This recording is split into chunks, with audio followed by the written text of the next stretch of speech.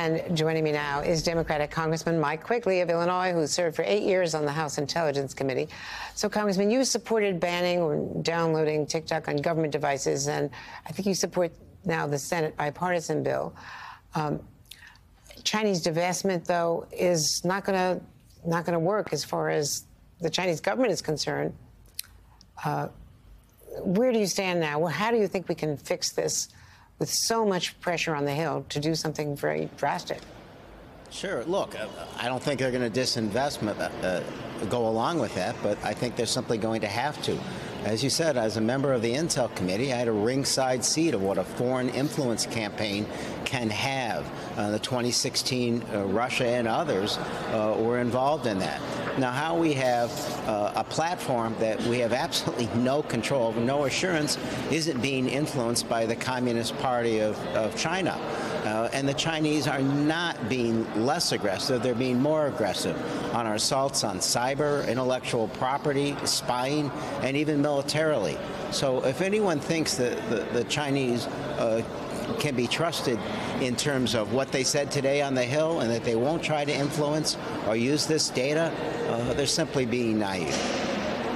And let's listen to an exchange earlier today between Congressman Pallone and the CEO of TikTok about whether or not they sell information, personal data. Would you commit to not selling your data to anyone? Congressman, I actually am in support of some rules. I didn't ask you whether rules. Yeah. I asked you whether the company, TikTok, would commit to not selling its data to anyone and just using it for its own purposes internally. I can get back to you on the details. Okay. So some of his answers have been not entirely responsive. At least that's been the complaint of some of the congressmen up there. No, absolutely. I don't expect them to be, and I don't expect, again, I think we'd be naive to trust them at all, given the stakes and what's happened already. So at this point in time, I'd say those, well, they're so popular.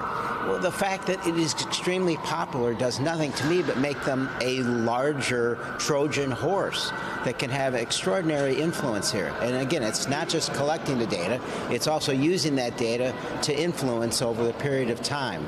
That's something that we need to be mindful of. If they want to disinvest, then fine. The Justice Department, the FBI are investigating, in fact, whether they've used it to spy on journalists.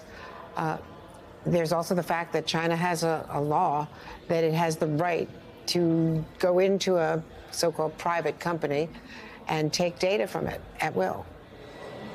Absolutely. Further proof, there's nothing that the owners of TikTok can do, even if their heart is in the right place, to convince us that they don't have influence over them to get the data that the Chinese Communist Party wants and to use it to influence us or to hurt us in many other ways. It seems harsh, but this is extraordinarily important. It's the challenge of the next decade. Now, I see you're wearing a yellow and blue ribbon, and you've been very active on Ukraine. I want to ask you about that because you visited the Joint Systems Manufacturing Center in Lima, Ohio, to learn more about the M1 Abrams tanks. The U.S. is now accelerating somewhat the transfer of those systems to Ukraine to the fall, not in time for the spring offensive. How worrisome are you about the supply chain on getting the Abrams tanks there and getting the troops, the Ukrainians, trained on them? Yeah, there's two facets here. First, from day one, I wanted to give the Ukrainians the weapons they needed to win this war. We were preparing them for a war of insurgency, and it took us a long time to figure out they could win this. So we were forever delaying and putting off decisions, giving them weapons like the Abrams, which in the spring offensive could be decisive. It's the best tank. It's the most survivable tank in the world. So we have to get past that point. I think the second facet here has to do with just what you said. Look, this is no longer just keeping the West and our country unified.